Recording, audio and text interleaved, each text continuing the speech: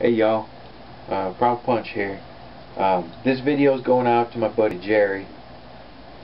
He's got the bending bug, and he bought himself some 60 penny nails, and he kinked one first try.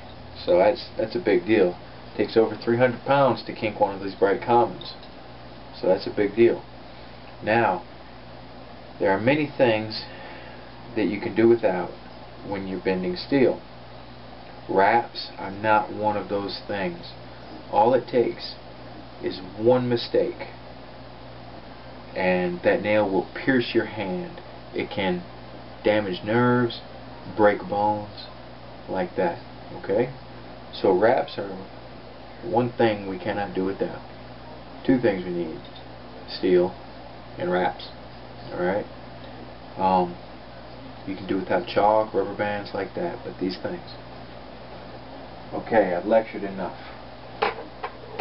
So, what I've done here, my first wraps, before I got the Cordura wraps from Iron Mine, was I cut an old t-shirt, alright?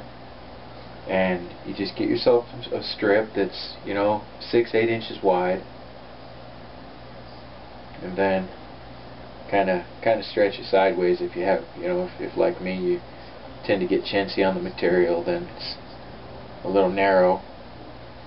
But these kind of wraps, you're counting on layers to protect you, and one other thing, and that is, alright, your duct tape. This is not duct tape, it's duct tape. So at the end where I'll start, I want to make a strip as wide as my wrap. I've got this doubled up. Again, layers, that layering effect, it gives you a great deal of protection. So I'm going to go ahead and get this on here, and what that'll do is it'll keep that point of the nail from getting through as easily. It'll kind of what's the word I'm looking for? Hinder the point's ability to get through because of the adhesive and what have you, okay? So we're going to do that on both. At least one piece of duct tape, or a reasonable alternative, something tough. I don't want to see you using like your kids' clear Scotch tape or something. That's not going to do the job. Duct tape, it has fibers in it and everything. You can see the material in it. So we've got that, and we'll do this one real quick. Just hang that there. So how y'all doing? You hanging in? Hey Jerry, buddy, man, you're gonna love bending, especially once you get your tech down. I brought a couple of nails in. I'll just real quick show you a couple of things that might prove helpful to you, and prove helpful to me. Alright, so we're good. That's going to help, okay? And you got to pay attention to your wraps, because they're going to degrade. They're going to start working from the inside out. So next, and I didn't bring anything in to wrap on, okay? So I'm just going to wrap this down my leg. So you're going to want to start like this, okay? With your nail firmly in the middle, and I always wrap it deep, and you can slide the wraps out a little bit if you need to, okay? Now how I like to wrap is like this. I go over it, and then roll it down.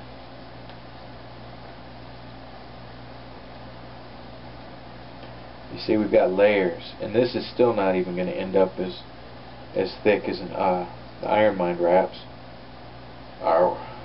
Those are really great.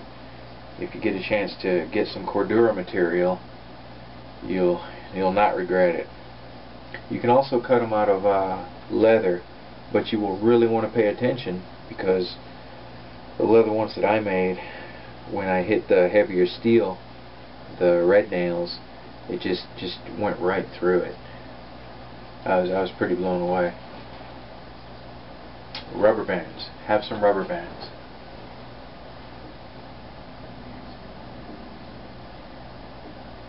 Have a container of rubber bands? It's in the filing cabinet. Okay. Rubber bands. Yeah. You can save the rubber bands off your broccoli, your other vegetables and stuff. They're really good rubber bands.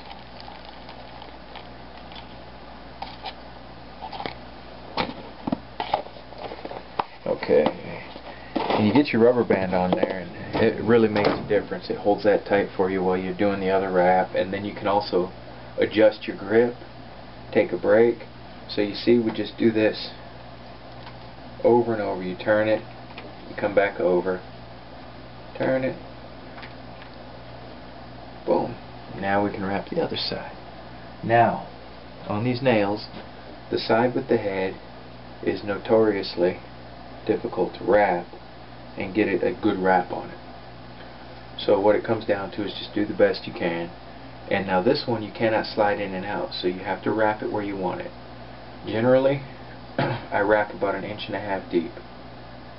So you can do as you please. Now with this, again, I go over it, but I pinch to either side of the head, okay? And then when I roll it down, I try as best I can to get a tight wrap on the nail part below the head. Okay? That'll help you apply the force directly to the steel. The tighter the wrap, the better, and the safer you'll remain. So your best wrap is when you can clamp it or clip it to a solid surface like your table, or if you have like a 10-pound weight or something, you can do it on your counter, and then you can pull against that resistance and get a much better wrap. So okay, we've got this. Now I want to scooch this one out so that it's even with the other one, because when you bend the nail unevenly, it makes more work for you. So Jerry, there are several different bending styles, okay? There's the reverse, where you're bending over top of your fingers here, okay? You're cranking down with this hand or this hand and holding it static with this hand, okay? And you can even try to bring this wrist back. This is your reverse bend, okay? Double underhand. Now, in order of strength, this is the least strong bending style, the most primitive. It depends all on strength. You're the least likely to become injured this way. It causes a good deal of discomfort and pain in your hands, but it's not damage. Next in line, as far as strength, and also the stronger the bending position, the more chance of injury. Okay, and this is double underhand, and it starts here, and you drive it down, and see this action? This is going to bring your hands like this as you drive it down, so you bend it that way. This you can only usually take it to about 40 degrees or so before you'll have to reverse and finish it in the double overhand style. Alright, chest crush. Which brings us to double overhand, which is the strongest, but the one that carries the most risk of injury as well. The shoulders, you always need to warm up before, do some push-ups. My favorite, I must increase my bust thing, where you push and you feel that strain on all those muscles that are going to get used, You can do some isometrics. Just this simple bicep isometric will help to move blood into those shoulders, My hands are mostly healed up. I lost all my callus hair from that 111 nails. So when you're bending your nail, you want to always be safe, okay? And keep it close to your body. The further you are out away from your body, the less strength you have and the greater the risk of injury. So let's go. We'll do her. When you're doing a double overhand, you'll kind of bring it up, okay, and then just drop down over your hand. So we'll go ahead and we'll give this one a shot. You see? Now this one, you really can't take it that far because of the mechanics of it. So you get that kink that gets you started, alright? And then from there, you'll do your chest crush. Now, you kind of want to try and angle the ends of the steel in the same directions as your elbows. Okay, so we can apply this force. You bring this up into the sweet spot, okay? Right up here. And then right up against your neck. And then drive your elbows forward, okay? You see? You're driving them forward. And this is a really strong position. This is where all the steel benders are able to bend that really heavy steel. But you need to start slow. Start with easy bends. Jerry, I see you bought Bright Commons, and I would even recommend that you try to get yourself some of the dull gray nails. That's a much better beginning nail to get your technique down and make sure you keep from risking injury. That's my recommendation. That's what I did to build that foundation of strength, because you're going to be using muscles you're not used to using. Now, for closing it, what do? My knuckles are against each other. I absolutely cannot go any further. Physics disallows it. I mean, the simple mechanics of my hands pushing against each other disallows it. So, here's the trick, okay?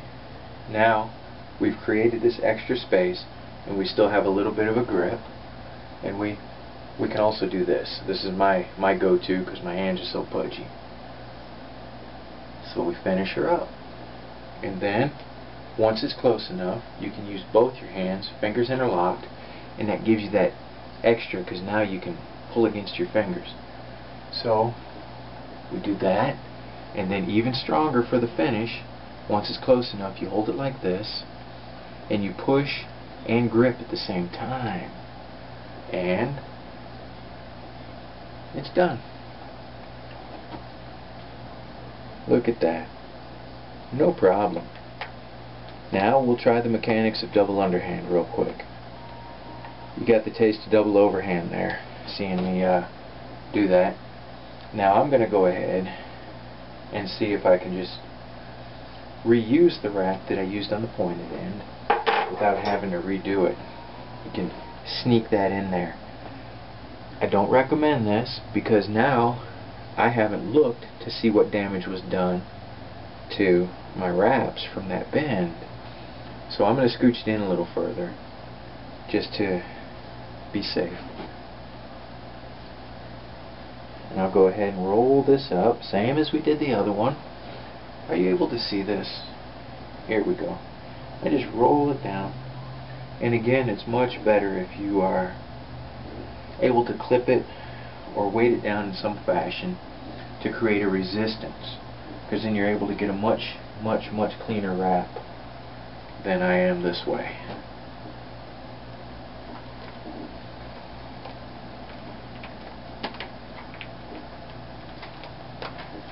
Alright, looks pretty even there, huh? So we'll do our double overhand. There's also this one, and I misremember the name of this. Is this the Heslop? It's a very interesting style, brute strength technique, where you drive your hands down and you bend against each other, and you can only take it that bit of a kink, you know, but it's an excellent one for building strength for your other bending techniques. It really is. It's just an amazing. But we'll deal with the more mainstream bending techniques. So then we have our double underhand, okay? And we hold it here, alright?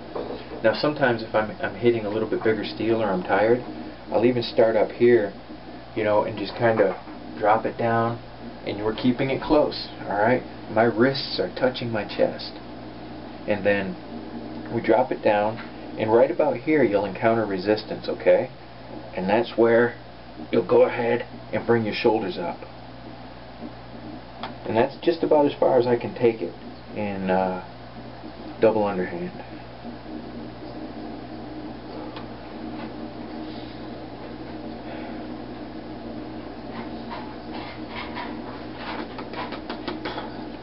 to feel it. That point's working its way through. So double or triple up that duct tape. Okay? Be safe. And I highly recommend that you just get yourself some real wraps. These are makeshift at best. Okay? You definitely want more. So that's your double underhand. You know, even like if you're going to use t-shirts or denim or something like that, an old pair of jeans, make them even thicker than I made here. So this is the head end.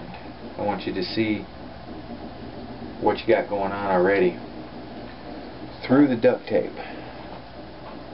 Alright, we've already got damage happening. You see this?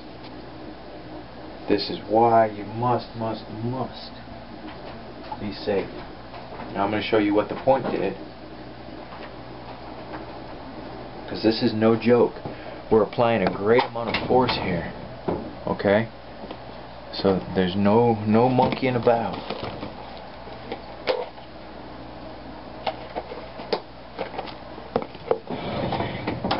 Ready?